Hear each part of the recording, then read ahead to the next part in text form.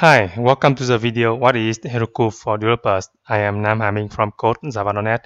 In this video, I'd like to share with you what is Heroku, benefits of Heroku, how Heroku works, and some key concepts in Heroku, the Heroku terminologies. So what is Heroku? Heroku is a container-based cloud platform as a service, or PaaS. Developers use Heroku to deploy, manage, and scale modern apps. Apps can be written in Java, Ruby, Scala, Node, Clojure, Python, PHP, or Go. And Heroku has an ecosystem of add-on services that let developers extend the capabilities of an application.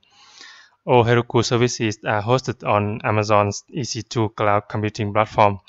And Heroku is the subsidiary of Salesforce Incorporated. Its home base is heroku.com. Heroku has many benefits. First and foremost, it lets developers deploy their apps onto the internet quickly. And Heroku gives developers the freedom to focus on their apps without the distraction of maintaining servers, hardware, or infrastructure. Heroku enables developers to iterate development fast in terms of continuous delivery. Heroku is easy to use with simple and straightforward deployment process. And Heroku offers flexible pricing. You can get started with a free plan. Ultimately, Heroku lets developers focus on what they do best, and that is developing apps.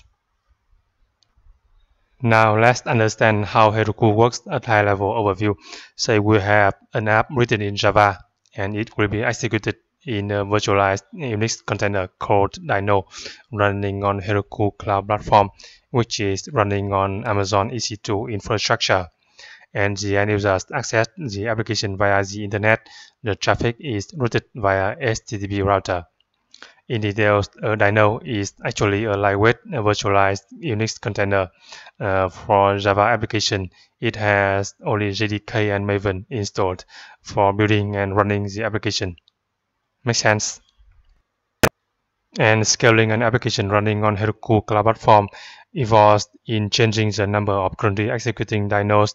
For example, to scale up, we can increase the number of currently executing dynos like this.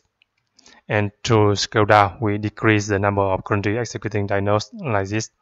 Makes sense? And Heroku lets developers scale applications very easily. Now let's understand the deployment process on Heroku Cloud Platform.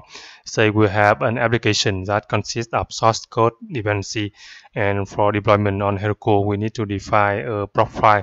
A Procfile contains named commands to execute the application, and we can send the application to Heroku via Git push. And on Heroku, a buildback for the programming language of the application will build the application into a slug that contains source code, fetch, dependency, language runtime, and compiled output. And the slug combines with some configuration data or config files and add-on services together make a release. And at runtime, the Dino manager creates a Dino that is loaded with the release, and it executes the application by executing the command specified in the Procfile. And we can easily scale up the application by increasing the number of currently executing dynos like this, and the total number of currently executing dynos is called Dino formation. Makes sense? Okay, to sum up, here are the key concepts or primary terminologies used by Heroku. Application is the combination of source code and dependency and Procfile. Procfile defines list process types with named commands to execute the application. Buildback is a set of scripts that are used for compiling slugs, and slugs is a combination of source code, compiled output, fetch, dependency, and language runtime. And config files are customizable configuration data, for example, environment variables. And add-ons are third-party specialized value-added cloud services that can be easily attached to an app. And release is the combination of slug, config files, and add-ons. And Dino is a lightweight, isolated, virtualized Unix container that provides the environment required to run an app.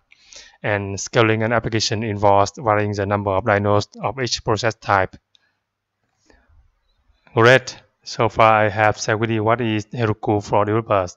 You learned what is Heroku, benefits of Heroku, how Heroku works, and the primary terminologies used in Heroku.